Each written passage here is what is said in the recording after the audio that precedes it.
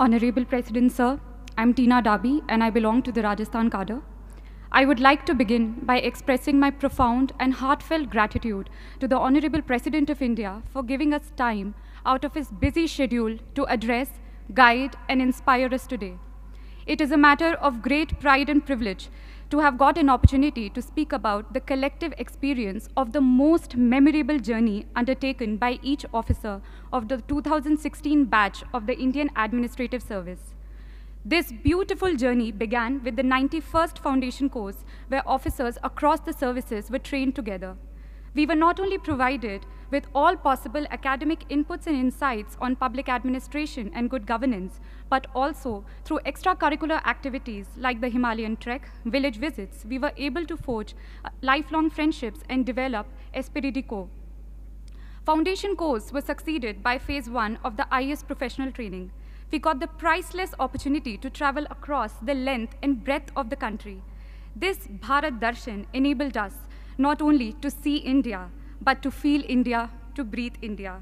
On the academic side, classes were held on all subjects and matters that would come handy while executing the duties and responsibilities of an IAS officer. We were then sent out for nearly a year-long district training, whereby we got an opportunity to learn from the best collectors in the country, those people who were actually making a difference at the ground level.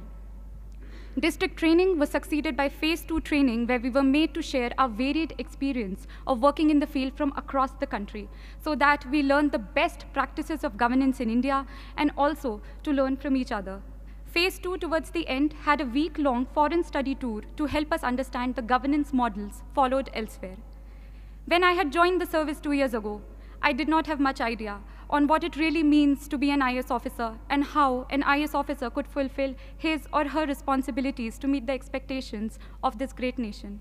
This training, this 2-year-long affair, has taught me and my batchmates to channelize our energies in the right direction, to become individuals who would impart their duties with utmost integrity, devotion, professionalism to solve the troubles of the last man. To conclude, I would like to quote a few lines from the Academy song of the Lal Bahadur Shastri National Academy of Administration, Mussoorie, which echoes in the hearts and mind of all of us, which we all 176 officers have pledged to live by, what this training has really taught us.